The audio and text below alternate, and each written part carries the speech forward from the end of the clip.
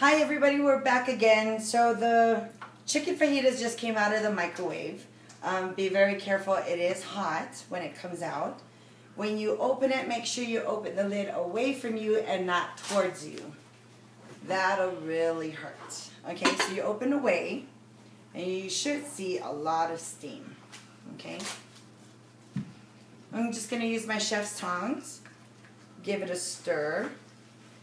Now, if your microwave isn't as powerful and you look at the chicken and you realize, oh, maybe you need to put it in for a few more minutes, do just that. That's perfectly fine. Okay? Now, I just put it in my microwave for about 15 minutes and it's finished. So I'm just giving it a stir because I would like to show you what we're looking at. Now, if you watched the first part of this video, you'll know and remember that I didn't put any liquids on it. But when you're dealing with raw chicken, when you cook it, it is going to have natural juices. Okay, so I'm going to kind of tilt it a little bit.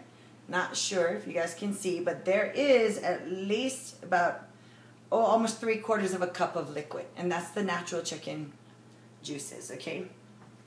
So there's your chicken fajitas in 15 minutes.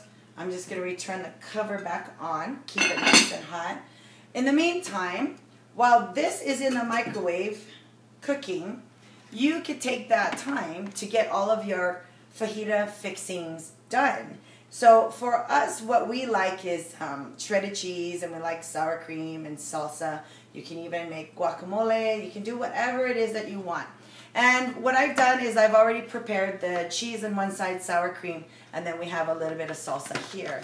This is our small cool and tray set, okay? And I like using these because it eliminates all the different bowls and less dishes for you, okay? So I just put the cheese, the sour cream, the salsa here in the small cool and serve tray. But that is pretty much it. The only addition that you'll have is tortillas, if that's what you want to eat your fajitas with. And you can make your own homemade tortillas or store-bought, whatever you like. So here you have fajitas in 15 minutes. And I just kind of want to remind you that this is day 3 of the fajitas in 15 minutes. And a special that I would like to remind you that when you purchase $75 or more, you get the free ice cream scoop, okay?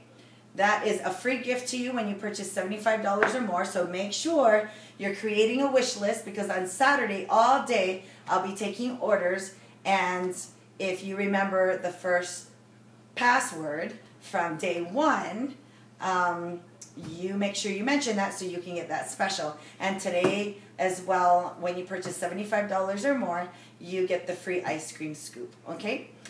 Stay tuned for tomorrow, day 4. And tomorrow's theme is Nachos Anyone. And make sure you watch it because these nachos are so delicious. And that's pretty much all I have for you. I hope you have a great night. You'll probably be watching this video in the morning because right now it's about 11:35, okay?